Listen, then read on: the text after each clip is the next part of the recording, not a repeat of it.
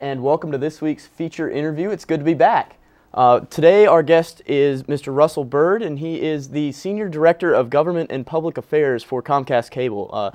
Russell, it's great to have you on set. Thank you very much for having me here today. Interesting story on how you're here with us. Your daughter is actually visiting Emory and Henry. Could you talk to us a little bit about what it's like being a parent of a prospective student?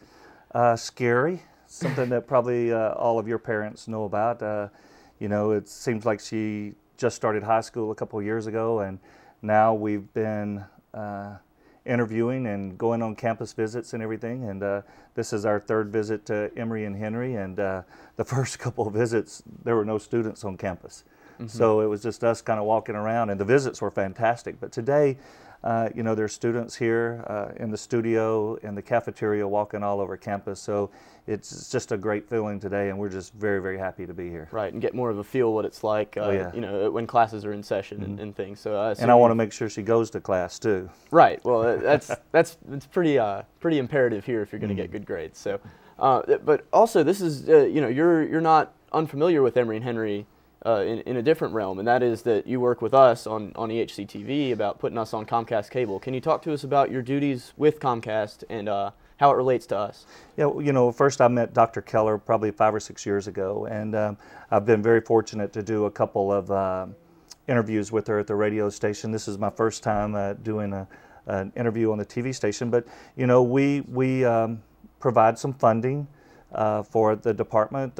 We've actually built fiber, installed it on campus, so you have connectivity to different locations around the campus. And then just a year ago, Dr. Keller and I sat down and started talking about video on demand and how many of our customers are actually watching content on demand versus watching it live when it's actually on.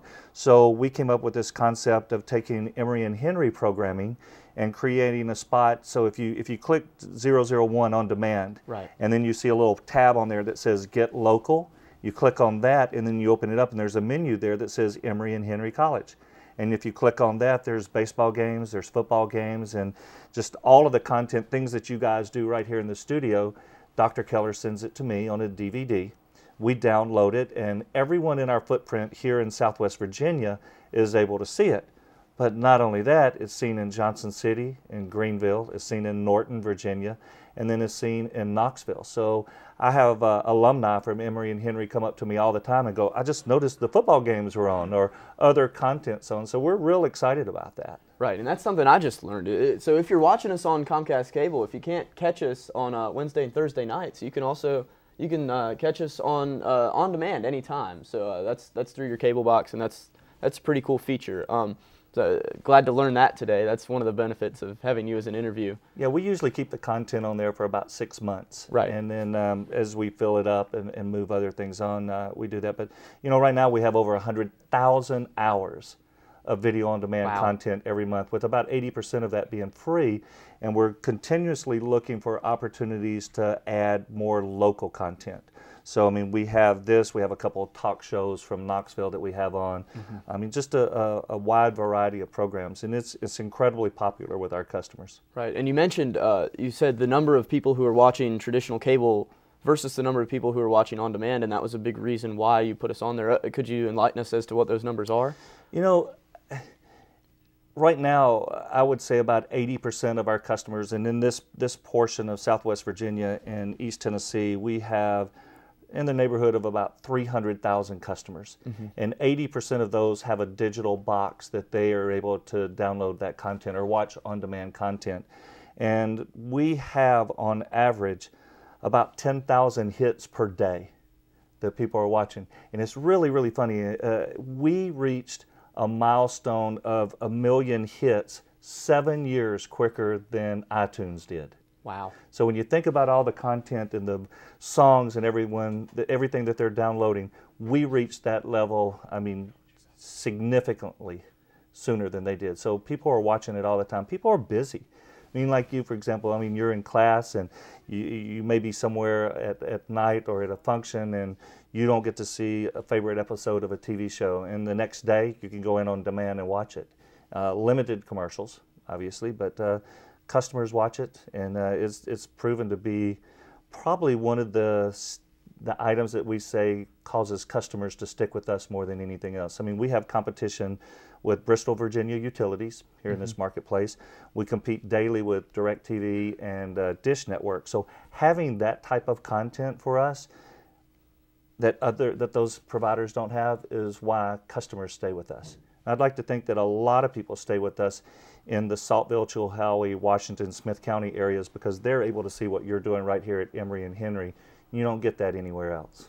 Right, and that's something obviously we would like to thank you for, but also you know, in terms of expanding maybe the way in which we can reach customers, Dr. Keller has mentioned to both of us about perhaps moving us to channel 3. Right now we're on channels 70 and 95. What would that process be like, and is that a possibility?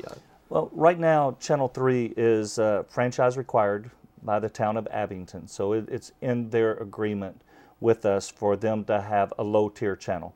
Doesn't necessarily speculate that they have to be on channel 3 or anything else. It just has to be on the lowest tier of service. I'm having conversations with Dr. Keller that will get you hopefully a more favorable channel than channel 70. But one of the things that we're also talking about is instead of you having that channel on a limited access basis, having it on a more full-time basis. So everything that you would see on that channel would be programmed by you guys here at Emory and Henry. And I mean, that's quite an undertaking. I mean, you think about an NBC network or an ABC, CBS, Fox, or even PBS.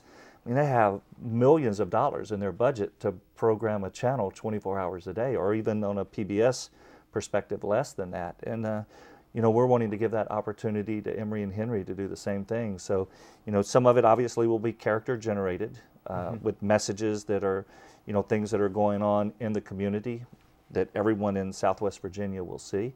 But it also gives you the capability of doing live programs when you want to be live, or tape delay in longer periods of programs. So I'm really excited about that. There are a couple things that I need to work through to make that happen, but we're real close. And, and you know, this is something that's really funny. Just Dr. Keller and I were just having lunch a couple of weeks ago, and it just kind of popped up out of nowhere. You know, what can we do from Comcast perspective to help you more with the TV station or the radio station? And just through a little bit of brainstorming, that came up. Right, and what kind of experience would that be for students who maybe want to go into cable and into that? Would that be basically what you guys do at Comcast? Would that prepare us for a job? You know, we didn't have any content-driven channels a couple years ago, and then 2 years ago Comcast bought NBC Universal. Okay. So now we have the NBC, we have Bravo and USA Network and several other networks. We had Golf Channel and maybe a couple small regional networks, but it's really opened the door for us to be more content-driven. But to answer your question, I think sitting right here like you're doing today, you're getting experience that a lot of people don't have. And then if you want to go into broadcast business, say it's with the Golf Channel, or say it's with NBC Sports, or say it's with your local ABC or CBS affiliate, you actually have that experience that you're gaining right here today that a lot of other people don't have. So I think what you're doing here is just absolutely great. You know, we were laughing a little bit earlier about, you know, sports. Don't ask me any sports questions or who's on first or that sort of thing. But you know what? You get real life experience here that you can't put a price tag on. It's priceless. Right, and a lot of that is thanks to you. And unfortunately, we're out of time. But we would like to thank you, Russell, and everybody at Comcast for allowing us to be on cable and for allowing us to get experience doing this show. So thanks for joining us today, and we're glad to have you. Well, thank you for wanting to do it. Well, that'll be it for your feature interview. Now we're going to send it over to an Out and About.